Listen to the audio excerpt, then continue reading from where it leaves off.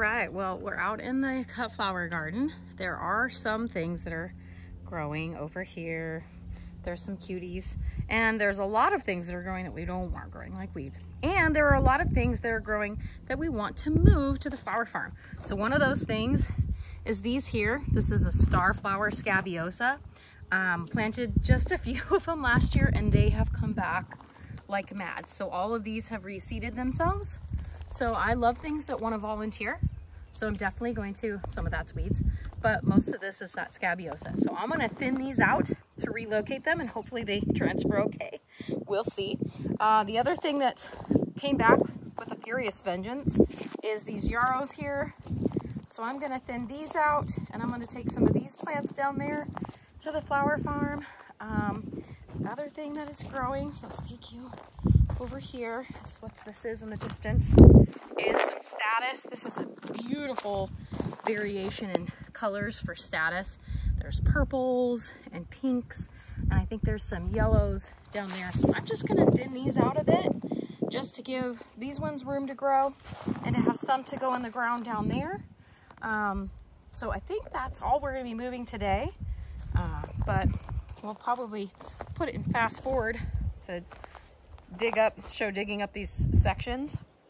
Tomorrow should be a great day to plant. So let's get at it.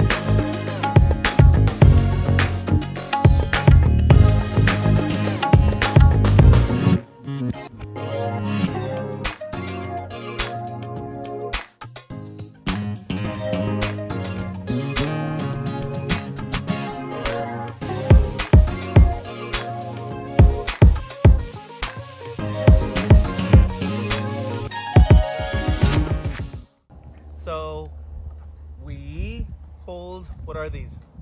Those are starflower scabiosas. We pulled starflower scabiosas and spent a lot of the time wrestling with this dog in particular while we were trying to pull the scabiosas.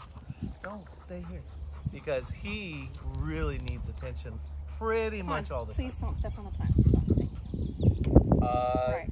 So we're going to do whatever she says we're going to do with these plants because that's usually the best plan. So I had planted these last year. They didn't get very tall last year, but look at, like, this one is blooming currently, which is funny. So we left some of the tallest ones and kind of nicely spaced ones, but we pulled two whole, these are all babies.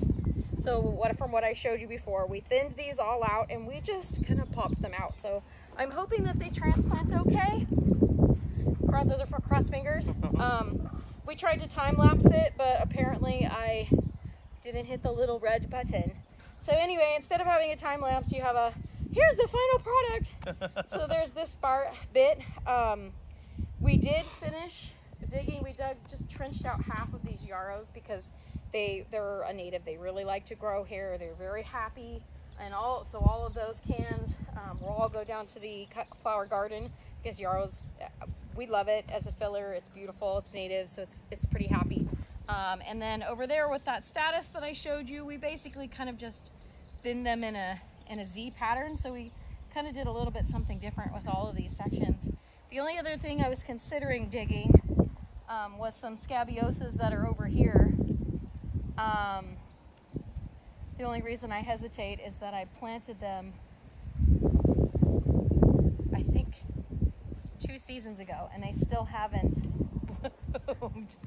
So I don't know if they're a biennial. I have to look back on my planting plan and see what happened with those guys, but we may dig those, but I don't think we'll do it today. This is probably good. So thanks for your help, Mr. Hindi. You're welcome. And these guys, this guy was no help. No help at all. Were you? He was not entertainment. Not an enchilada.